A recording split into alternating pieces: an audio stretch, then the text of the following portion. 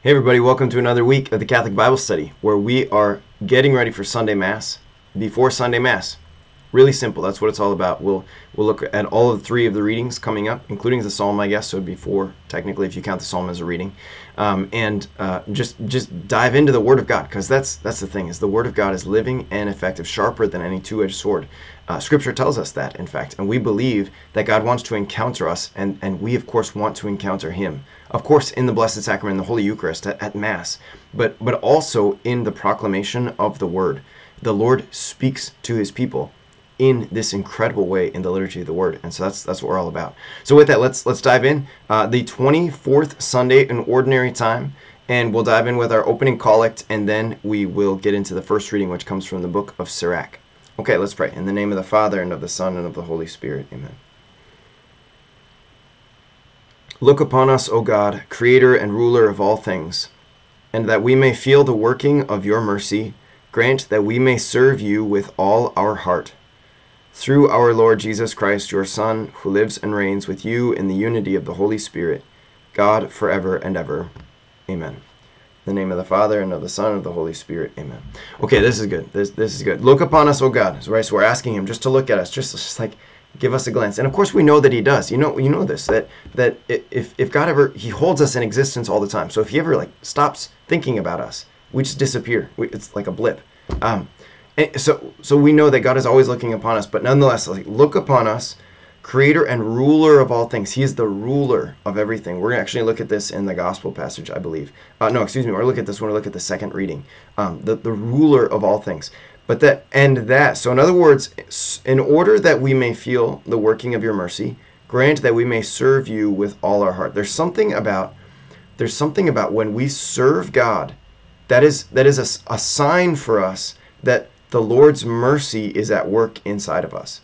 I think that's a really cool thing. You think about that, because sometimes people will say, I've repented of my sins, I've gone to confession, or I go to Mass and I receive the Eucharist, or whatever it is, I encounter His grace, but I don't really feel like He's at work in my life. Well, we can ask, are you serving God? Are you growing in service of God? If you are, even though you might not feel anything, if you're growing in service of God by giving more and more of your life to God, then actually that's a sign that the sacraments that He gives to us, the grace that He gives to us, are truly at work. His mercy is at work, because we know that because of sin, we are now prone to stray from God rather than to go toward Him.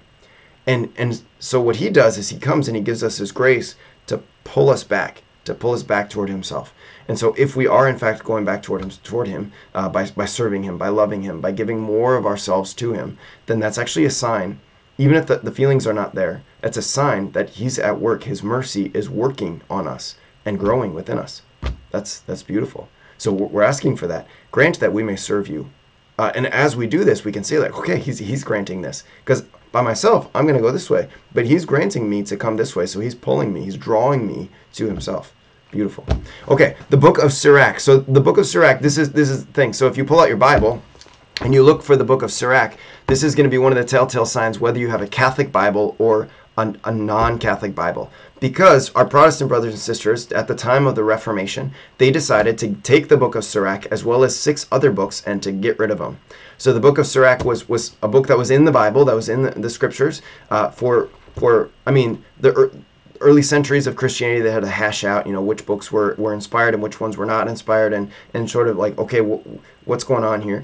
And then, of course, that carried through. But then in the 1500s, when the Protestant Reformation took place, Martin Luther and the Protestant Reformers just wanted to get rid of these 7 books. They didn't agree that they were inspired, and so they got rid of them. There are only maybe a couple of books that are actually, I would say, consequential as far as what we believe. There are other books that they got rid of among these 7 that are just really good wisdom literature. And a person could believe this whether they believe that it's inspired or not inspired by God. You can believe this. You could read it and be like, oh man, this is really good. Even if you don't believe that it's inspired Word of God, you could still read it and be like, this is actually really good. Because what they do is they actually encourage us to pursue growth in our relationship with God, to pursue growth in terms of our religious fervor, in terms of our love of God's law. So I guess if you're not into following God's laws, then you wouldn't like these books. Even if you think they're inspired, or even if you think they're not inspired, you wouldn't like them. But that's ultimately what the book of Sirach is about. It was written pretty close to the time of Jesus, in terms of, like a century or two, something like that. It seems like.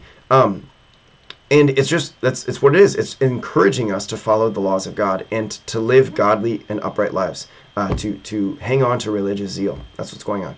So we're in Sirach chapter 27, verse 30, which is the very last verse of chapter 27. And then we go into the first 7 verses of chapter 28. So chapter 27, verse 30 through chapter 28, verse 7. So a total of 8 verses altogether. So here we go. We will read it. Let's dive in. Wrath and anger are hateful things, yet the sinner hugs them tight. The vengeful will suffer the Lord's vengeance, for he remembers their sins in detail. Forgive your neighbor's injustice. Then, when you pray, your own sins will be forgiven. Could anyone nourish anger against another and expect healing from the Lord? Could anyone refuse mercy to another like himself?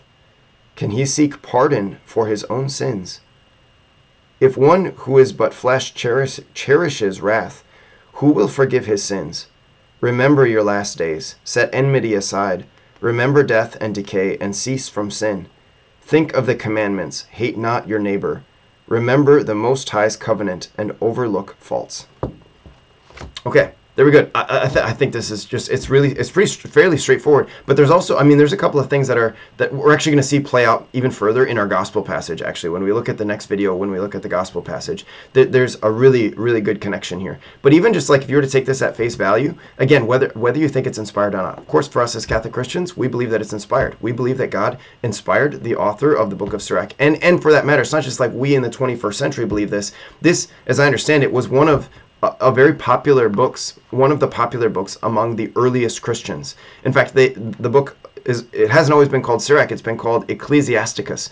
So Ecclesia, the church, right? So it's like one of the books of the church.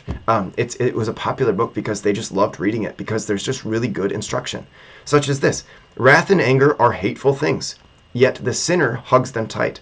Right? So do you want to be someone who's converted or someone who's not converted? To be a saint, we could say, a holy person, or do you want to be a sinner? Well, if you want to be a holy person, you're not going to cling tightly to wrath and anger. That doesn't mean that you won't experience wrath or anger from time to time, but what it is to say is, like, as soon as I feel these things, I'm going to let them go. I don't want to cling to them. I don't want to hug them tightly, but instead, I want to let them go. Because why? Well, because the vengeful will suffer the Lord's vengeance. This desire to get back at somebody who does something wrong to you, this desire to punish those who are wicked, to have vengeance. Well, it says the Lord's vengeance will be suffered by those who are vengeful. In other words, he's saying, let the Lord figure it out. You don't have to figure it out. But instead, what? Forgive your neighbor's injustice. So that what? So that when you pray, your own sins will be forgiven. This sounds so familiar, right? Hopefully it sounds like the Lord's Prayer. Forgive us our trespasses as we forgive those who trespass against them. Jesus says, blessed are the merciful, for they will be shown mercy. So this is the thing, is rather than hanging on to anger and vengeance, instead, how about you let those things go and you forgive? Forgive injustice. It is truly injustice. So we're not saying that an unjust act was just. We're not saying that it's fine. But what we are saying is, like, no, this is for the Lord to deal with. The Lord will pay back everybody according to what they merit, according to their actions. Jesus talks about this as well. St. Paul talks about this as well. This is all throughout the scriptures. The Lord will have vengeance according to how he wants to have vengeance. And so let it be up to him. But when you forgive, then what? Then when you pray, your own sins will be forgiven. You're just like, Lord, I'm trying to be like you. In fact, we're gonna see this in our psalm response. The Lord is kind and merciful, slow to anger, and rich in compassion. The Lord is merciful, and because the Lord is merciful, so too we want to be merciful. I'm getting a little bit ahead of myself, but we know that in the book of Exodus, chapter 34, the Lord reveals himself to Moses, and this is the line: the Lord, kind and merciful.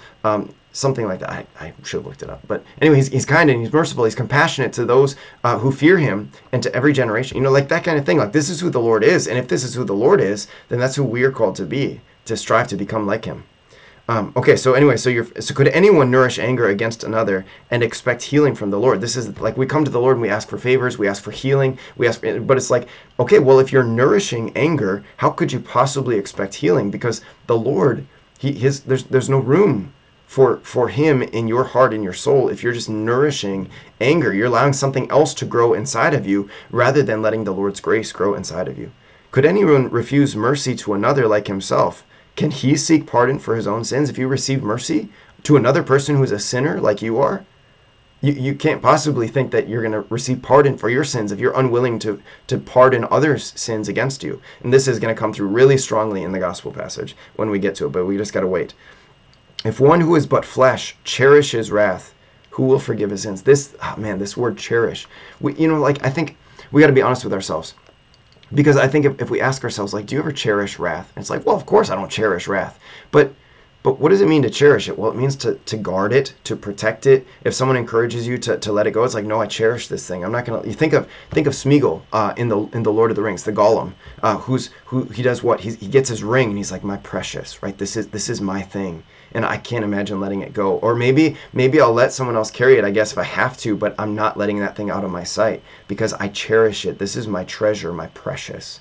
Sometimes with anger, it can be like that, or wrath, it can be like that, where it's like, no, I forgive that person, but I'm still looking forward to the day when they get what they have coming to them. Like that kind of thing. It's like, maybe I say that I forgive them, but I'm keeping them in my peripherals because I just can't wait to see them punished. And maybe I would never actually express that in my words, but if I can examine my heart, because ultimately the Lord looks into the heart. He sees not as man sees. He sees as God sees. He looks into the depths of the heart. And so if I'm honest with myself, Hopefully, if I'm honest with myself, I truly have forgiven this person, which again, we're going to see again later on where it's like, I've actually let it go. But if I'm sort of watching them out of the peripheries, the peripherals, or if I'm just kind of keeping my eye on them, maybe I haven't let them go. I'm cherishing that wrath that I've been holding on to. And then the author says this, remember your last days. Remember your last days. What's going to happen in your last days? You're going to be judged. That's what's going to happen.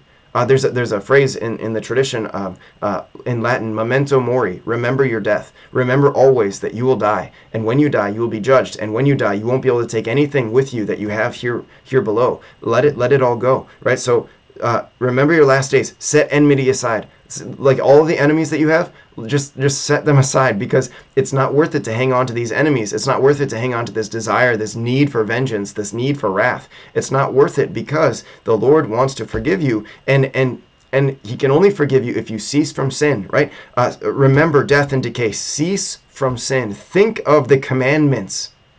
Hate not your neighbor. St. Paul says this in our second reading last week, which he says what? The whole law is summed up in this one phrase, you shall love your neighbor as yourself. If that's the whole law, that you shall love your neighbor as yourself, and then you want to say, for love does no evil to the neighbor. Okay, well, hate not your neighbor. Remember the commandments. How do I love God? By following his commandments. One of his commandments from the book of Leviticus chapter 19, to love your neighbor as yourself. One of his commandments from Jesus Christ, who quotes Leviticus 19, love your neighbor as yourself. Of course, love God above all things, but love your neighbor as yourself. Remember the Most High's covenant. This is so important. The covenant that he establishes. Remember, God is so far, he's infinitely above us, he's saying. And he comes to us and he gives himself to us. And if God gives himself to us out of mercy, out of compassion, because that's who he is, then let that be your response to the Lord, of course. But if you let yourself be given to the Lord, that means you can't give yourself to anger and vengeance and wrath. You can't give yourself to a need to get back at those people, to hold on, to hug tightly to vengeance and wrath. You can't do it. And so remember the Lord's covenant. Overlook faults, because God has rescued you. He has saved you. He's come to give himself to you as a bridegroom to the bride. Beautiful. Beautiful. Okay, our psalm response, as I said, so Psalm 103, which again is just a beautiful psalm of praise, but from verse 8, the Lord is kind and merciful, slow to anger, and rich in compassion. This is who he is. And so, of course, we want to be that way. Of course, to him, to love him, right? To bless the Lord, O my soul, and all my being, bless his holy name. But then what? Bless the Lord, O my soul, and forget not all his benefits. What are all the benefits that the Lord gives? Is the forgiveness of sins. It is compassion. It is mercy. It is grace, so that I can be restored to relationship to him. And this is someone who's writing before Jesus even comes. So he's acknowledging the benefits of the Lord. How much more for us as Christians, for us as Catholic Christians, should we recognize the benefits of the Lord, who is so good and so merciful, and he pours out his grace upon us. Even while we're still sinners, Jesus Christ dies for us. And we don't want to forget that. But if we hang on to vengeance and anger, it's like we're forgetting the incredible mercy that he's shown. And so what? We have to remember, he pardons all your iniquities. He heals all your ills. He redeems your life from destruction. He crowns you with kindness and compassion. And so we want to be that way for other people. It's a beautiful psalm. So good. Oh man, this is so good. It's good. It's challenging. It's challenging, absolutely. To forgive and to truly say to someone, you don't owe me anything. That's a challenging thing. And yet the Lord's mercy can do it for us. It can motivate us. It can inspire us. It can love from within us to be that way. Beautiful. Okay, we'll see you for the next video. God bless you.